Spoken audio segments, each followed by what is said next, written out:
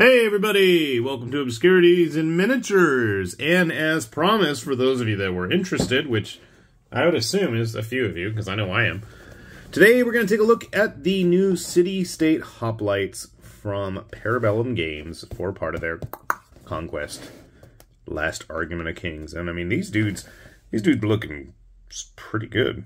I'm going to say, I'm liking it. I'm liking the guys in the back, especially. I'm still kind of sore that I did not get a hold of any of those faction taster preview models, but this at least should keep me busy for a bit. As always to note, always take a look at these boxes before popping them open, because oftentimes they will have some special labels, like the fact that this is a dual kit and you can make the Phalangites. So here we see the Hoplites with their thick spears, whereas those are still Hoplites on the back, so that doesn't really help. Can I get the box open?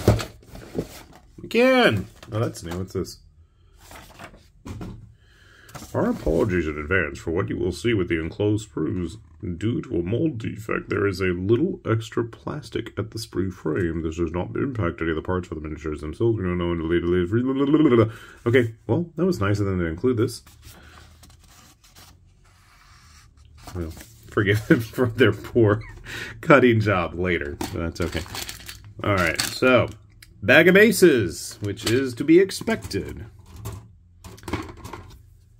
Good, we're seeing the return of the numbered parts. I like that. I like seeing that. I don't know what's going on here.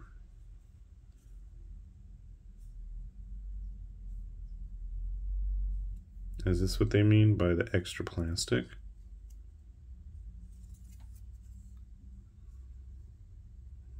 Lots of helmet pieces. I have a funny feeling that if you don't necessarily use these helmets, they're going to make some interesting conversion fodder for other projects. Yeah, see what they mean? I guess that's what they're talking about, the extra plastic there by my index finger here. It's got other extra plastic stuck on it now. Yay, thank you for this. After building the Valkyries, where everything had like a specific body and nothing numbered and just kind of, maybe it was and I just never noticed. Trying to figure everything out, that was kind of a pain. Okay, I got 2 of the 4 bodies. Is that intended? I don't know. Okay, that's obviously for the commander. Are all those parts going to be his helmet? I don't know. We'll take a look at that naturally.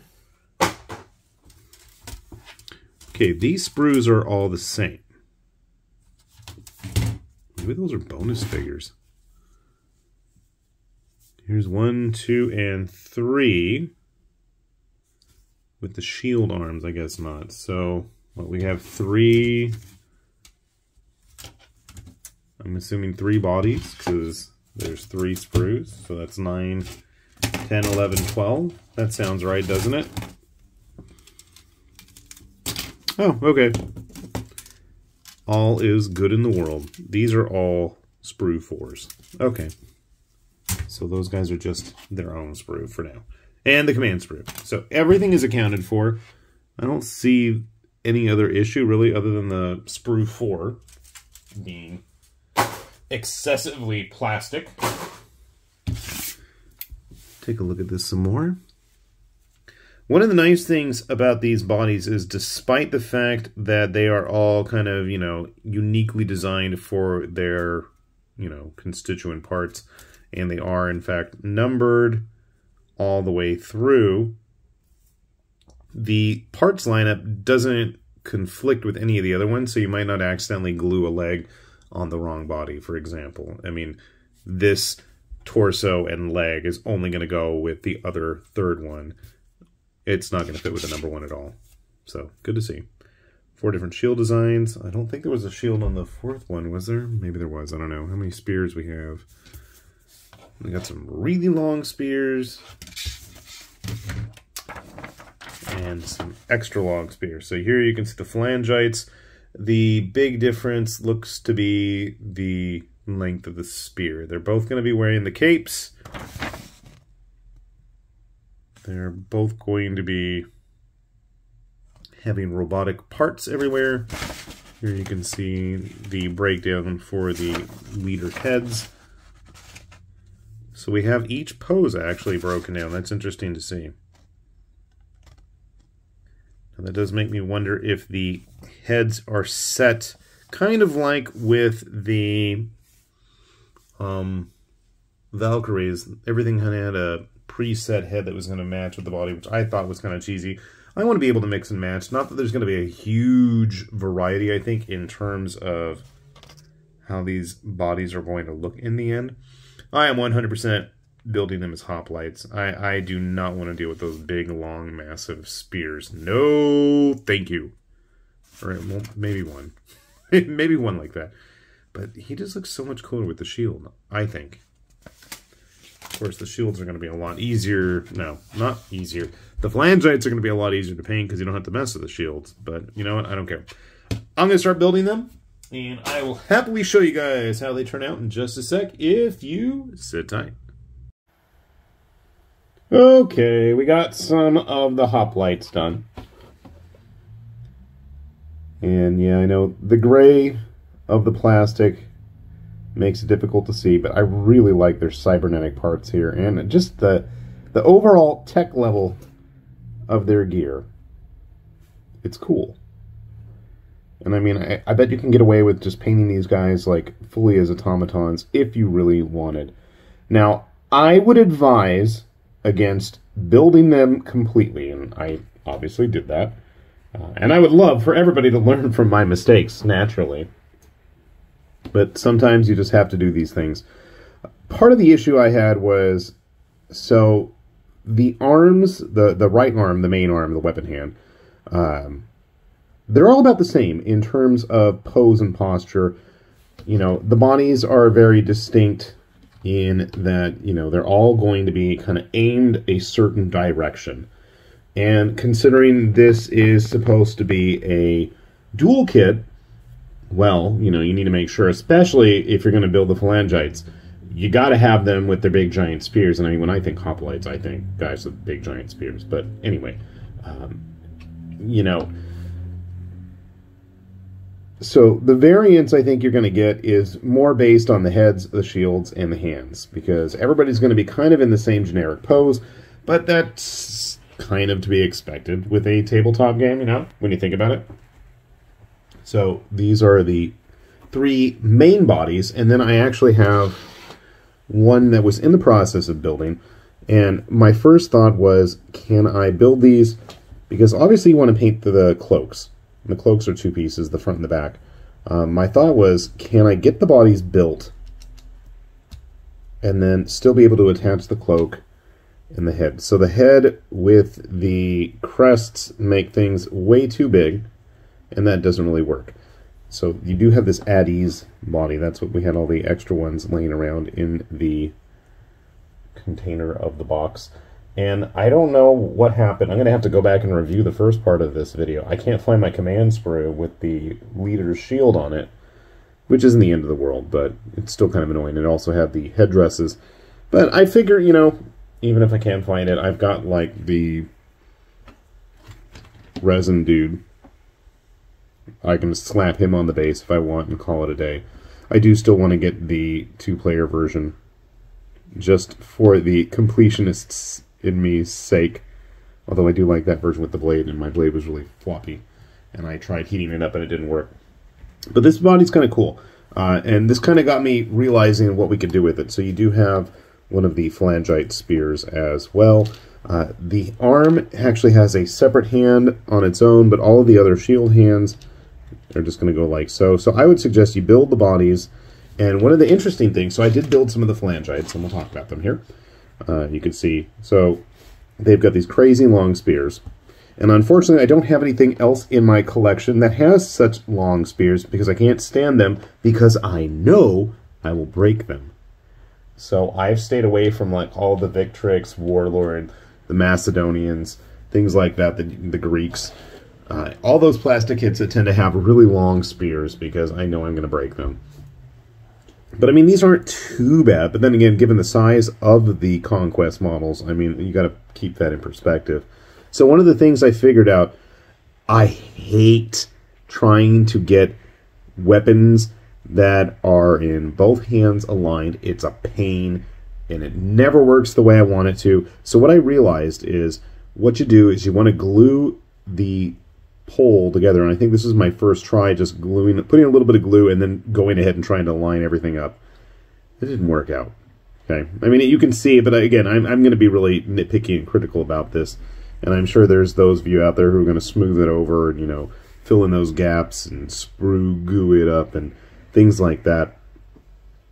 What you want to do is glue the two parts of the haft of the spear, let it dry, and then you can plug in the ball jointed hand, and then all of the guys have this little nub for an arm, which is either going to attach, you know, the left forearm with the shield or the left part of the longer spear. That worked out a whole lot better. So, as you can see, this one a little bit smoother to the point I'm not sure where it even attached. I literally don't know where I glued it together now. I think maybe under the hand there? I don't even know. So yeah, I figured that out. Once you know, glue the arms, let it dry, plug this in, this just boop, lands right on top. You can see a little bit of the differentiation here among the heads as well. So your hoplites have the full crest with the hair, whereas the phalangites have just a little blade. Some bladier than others. Look at this little nub. I don't like it. And believe it or not, they do actually manage to get themselves reasonably attached to the base. Well, you're not part of the... I didn't finish a full 4-man phalangite unit because the fourth body is going to be the guy just standing back there holding the spear like, yeah, come on guys, let's do it. All right, come on. Great job, folks. Also of note is the connection point for the head takes both heads.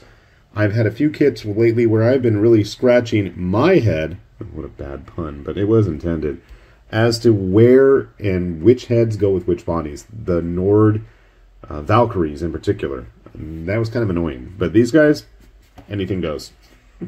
Anything goes with the Phalangites. But yeah, my only gripe, like I said, is the poses tend to get very samey, or you gotta have guys that are going to end up in strange positions. I guess he's like blocking an overhead blow because you're only going to be looking at the back of the shield from that particular position. And again, I think the main variance is really going to come from the guys with the shields, the hoplites. The phalangites with their big giant spears, there's not a whole lot of variance you're going to get. I don't think, and I didn't try, and this is bad on my part, and I should have, but I didn't. I should have tried just gluing some of these extra arms and then trying to plug them in the bodies and see what happens, but I didn't. I didn't try. So you can see here just between the hero model and a basic hoplite. A little bit fancier armor, I guess a more high-tech spear for the hero model, whose name is escaping me. Way bigger crest on the helmet, and a bit of a fancier shield too. Of course, if you give this guy a sword, that changes things up. Now, my first thought upon building all these guys, and I've had this bumbling around in my head, and, you know, I can't sanction any of your guys' buffoonery if you wish to indulge in a similar fashion, but I keep thinking these are going to be perfect for playing a game of Gods and Mortals. I've been wanting to play that again. It was a game that Andrea of Ganesha Games did for Osprey, using a similar rule set to Song of Blades and Heroes. Because, I'll be honest, I have not found anybody interested in playing Conquest locally. Painting and building? Sure. Playing? Yeah, not so much. I banged the camera there. But when you see these guys, like, I keep thinking, you know, Greco-Romans, well, why not have them fighting Gauls and Celts and stuff like that, and then I can bust out some of the other fun models I've got. There's a bit of a size discrepancy here, and they both have similarly sized bases. This isn't an actual Conquest base. not that it makes a huge difference. I mean, the Victrix guy on a nicely sized base is still barely coming up to his torso.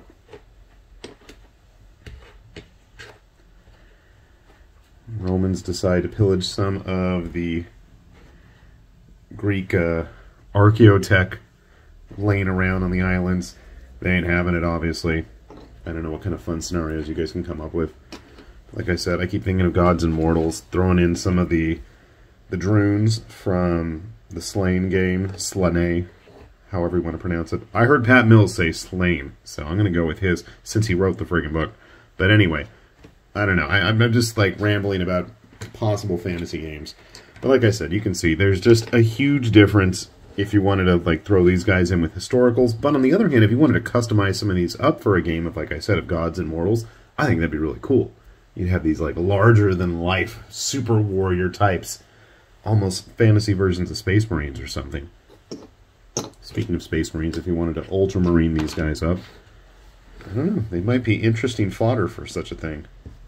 If you're into that.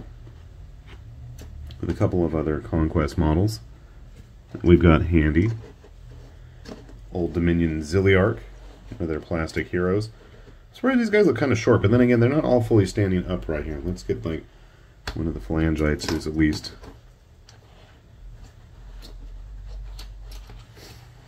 waving his spear proudly.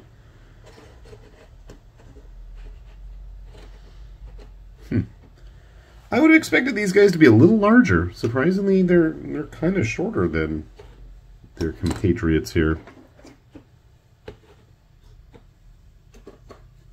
Maybe they're just better bred in the city-states and they have no use for brawny might that all these other fantasy kingdoms are having to, you know, invest so heavily in their stocky warriors. Or maybe I'm just making it up as I go along. What do I know? But just to give you a good size variance there. Do we have any other interesting models laying about? Of course.